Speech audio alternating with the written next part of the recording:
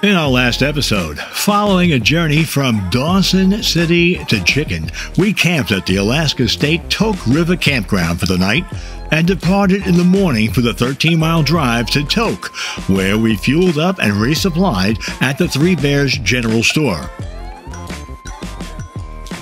Today, we will take the incredibly scenic drive on famous Alaska Route 1, the Tok Cutoff and the Glen Highway, and travel to the interior of Alaska on our Golden Anniversary adventure.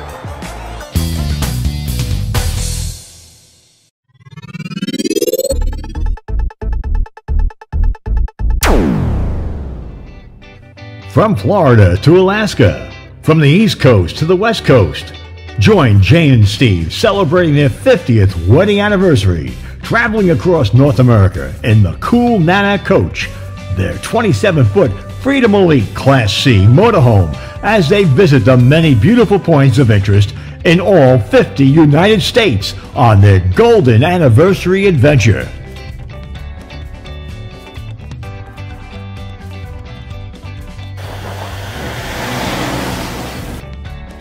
The Tok branch of Three Bears is the first of a chain of stores that was established in 1980.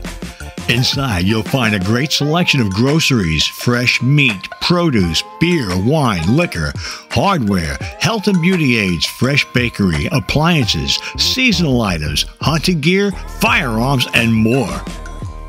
An outdoor RV wash is operated alongside the Three Bears store on the eastbound side of the Alaska Highway, just before the visitor center on the westbound side of the Tok Cutoff. The charge is $18 plus tip, but in a few moments I'll explain a $2.50 alternative to be found at the Sourdough Campground just a half-mile or so south on Alaska Route 1.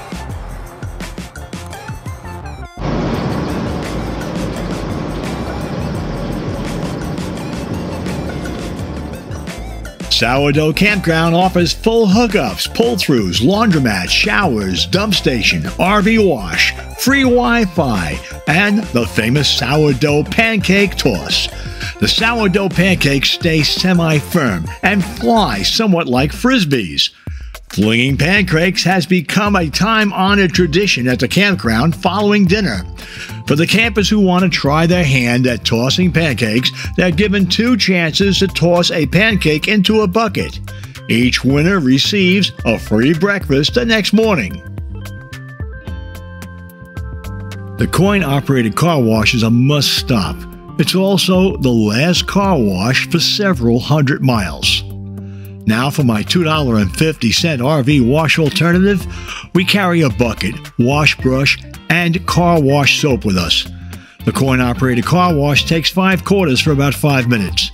I fill the bucket with water and add soap, and then spray down the loose dirt on the RV. Then scrub down the RV with a brush and soapy water from my bucket, and then rinse it off with a second batch of 5 quarters.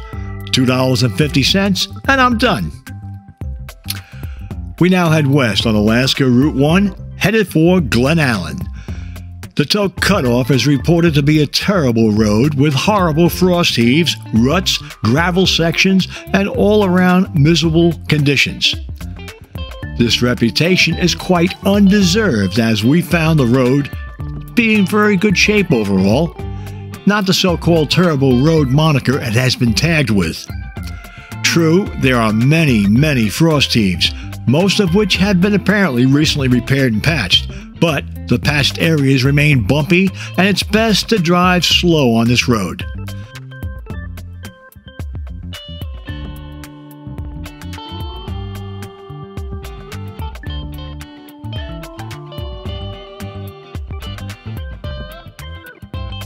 The highway grades are moderate and the entire route is paved.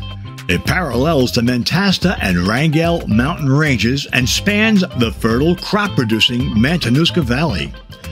The area is heavily populated by bear, moose, caribou, and Dall sheep, and there is good grayling, trout, and salmon fishing in many of the streams and rivers. There are many places where you can turn off and enjoy the spectacular views of the snow-capped mountains. The Montasta Lake area was hard hit in the 2002 7.8 earthquake that struck the area. It's essentially an Athabascan community with no visitor services. The Montasta mountain range rises to 6,000 feet on either side of the highway. The 40-mile-long range is bounded on the north by the Alaska Range.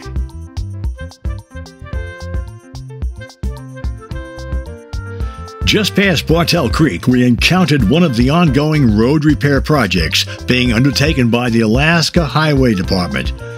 Fortunately, we timed it just right, as a pilot car was just about to lead the small convoy through the zone as we arrived.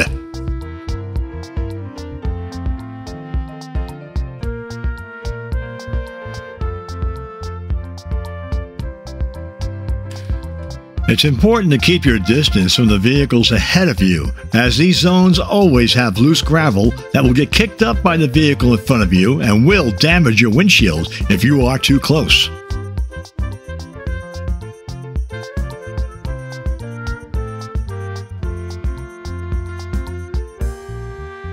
This particular stretch of highway repair was about 1.5 miles long and required having just one lane open for all traffic. The Highway Department does an excellent job controlling traffic with lane closures utilizing pilot cars to safely lead motorists through the affected areas.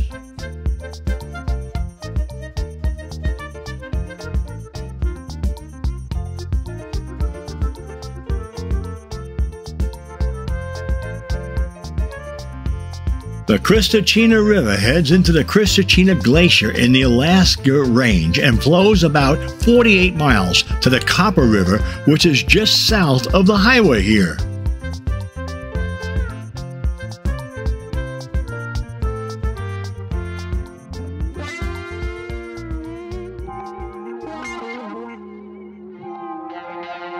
At milepost 34.6, Potsy's Sonona Creek Trading Post has fuel, groceries, native gifts and crafts, hot coffee and ice cream, and it's open year-round, 7 days a week.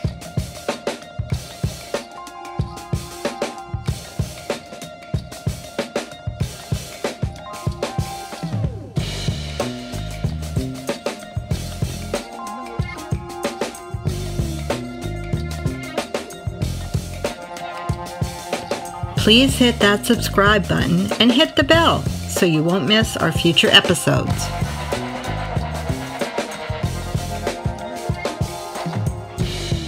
We arrive at Talkeetna Junction. This is where the Tok Cutoff portion of the Glennallen Highway ends, and the Alaska Route No. 1 joins Alaska Route No. 4 from Delta Junction. We continue south another 13 miles.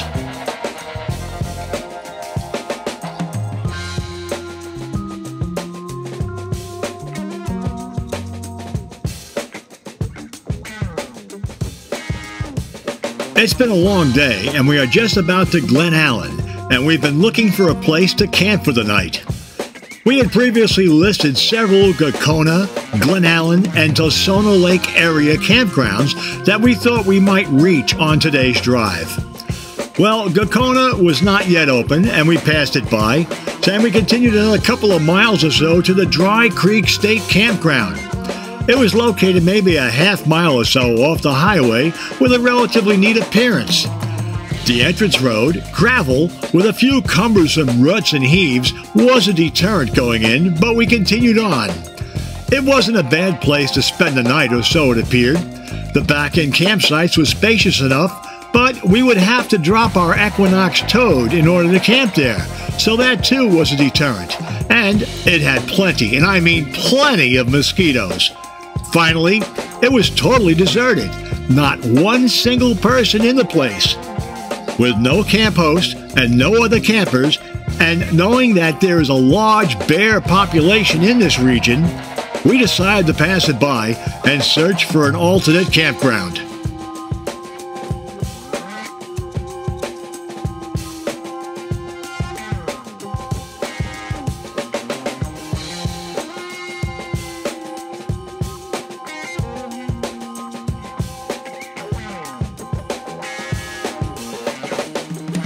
We've reached Glennallen at the intersection known as the Hub. This is where Alaska Route 1 and 4 separate. Route 4 extends to the Port of Valdez, while Route 1 turns west and continues to Anchorage. A major fuel and supply point, the Hub, as it's known, is a very active place. The majestic mountains surround us, the Chugach to our south, the Wrangells to our east, and the Talkeetna Mountains and the Alaska Range to our west. The snow-capped peaks are incredibly picturesque here in what is known as the Copper River Valley. Unfortunately, they are somewhat shrouded in a cloudy haze, presumably spawned by steam from the melting snows on the top of Mount Wrangell, the largest active volcano in Alaska.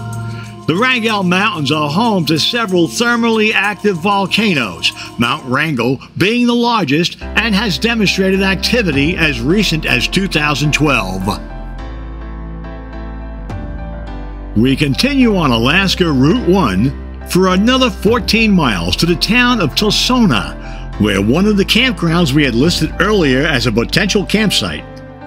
This campground is also the site of one of the oldest original operating Alaska roadhouses.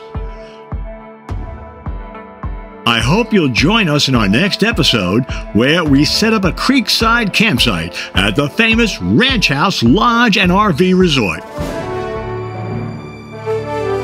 Thank you so much for watching. We really appreciate you.